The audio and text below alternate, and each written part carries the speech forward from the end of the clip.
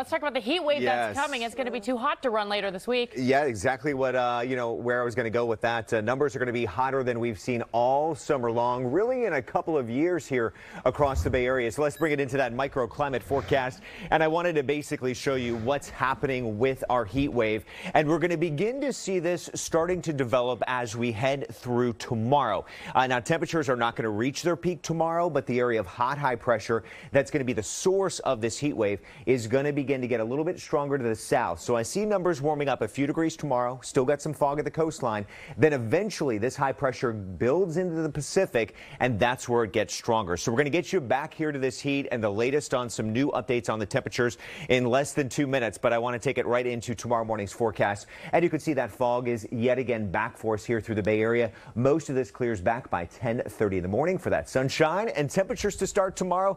You're going to want to enjoy this right now. We have widespread upper 50s and low 60s here through the Bay Area. 59 in the South Bay, over to the East Bay, 58, San Francisco 55, and the North Bay at 56. So numbers going up a couple degrees, but again, the heat wave isn't starting just yet. So down here in the South Bay, we can definitely handle this. 83 in Cupertino, 90 in Morgan Hill. Over to the East Bay, I have it at 80 in Vallejo, 93 Pleasanton, 79 in Hayward. The Peninsula, 65 Half Moon Bay.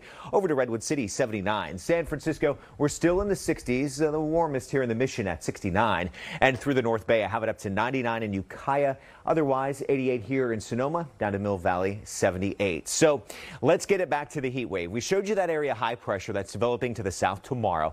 And again, as we hit later on this week, it's going to start to move into the Pacific and get stronger. So Thursday and Friday, I do see numbers approaching 100, but this heat wave really starts to pick up steam and get much hotter here once we hit Saturday's forecast with that dangerous heat. So right now, no big changes here on our heat warning that's in place for the entire Bay Area. I still see places like San Francisco getting up into the 80s, coastal areas certainly the 70s, and inland valleys could get up as hot as 110 degrees. So how does this compare to our all-time hottest temperatures? That's always a great way to show you where we're going to be on the scale of things. And what you'll see is Monday now looks like that would be the hottest day in the upcoming forecast for Labor Day.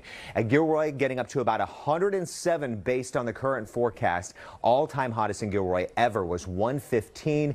Also Livermore 106. All-time hottest is 113. Now we may need to make some more adjustments to these temperatures, but right now we're getting close. It doesn't look like all-time heat, but definitely record-setting. On my forecast here in San Francisco, we get into those 80s this upcoming weekend and into Labor Day. Drops by next Tuesday. And for the inland valleys, we get to 102 Saturday, 107 on Monday, just scorching for us, and Tuesday 101. Now, it's all relative. We have had the fog saving us here. The Central Valley has been dealing with temperatures like this on and off for quite some time. It's been a really brutal summer for them. They're used to the heat, but fog's just not going to be able to save us at this point. Okay, well, we're just going to have to grin and bear it and hope for the best. All right, thank you, Jeff.